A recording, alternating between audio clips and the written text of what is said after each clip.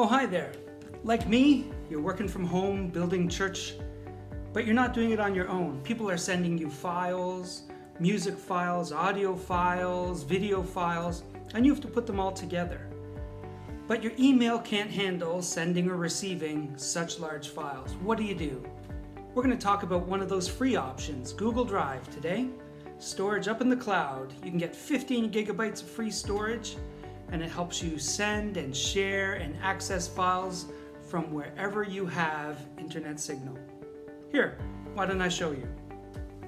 The easiest way to find Google Drive is just to Google it. Once there, you'll have the option to sign in. It will look like this. If you already have a Gmail account, perfect, you can just log in with that.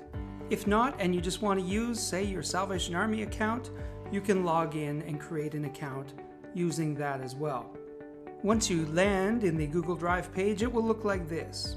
Any folders you have set up will be there, and you can see some of the files. We're going to start right off with how to add new files or folders. It's very easy. You simply click on the New button at the top left corner. That will allow you to select whether you want to upload a file or a folder. Once you click on that, it will bring you to the directory of whichever operating system you're using, both Mac or Windows. And you can select the file and then just select Open.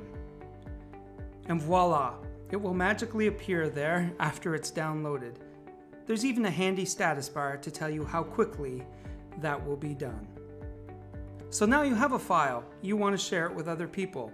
If you right-click on the file, it will bring up this menu, and you want to hit Share or Get Shareable link. That will allow you to add people who you can share, or to get a link that you can email out to people. But be careful, if you do select Get the link, make sure that you change the setting so that anyone with the link can view or access the file.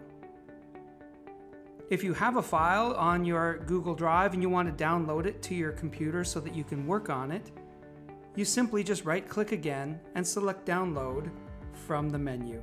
Very easy. Well, that's Google Drive. Hopefully those little tips will help you share, download, and spread files to those you work with as you try to build church from home. Keep up the good work.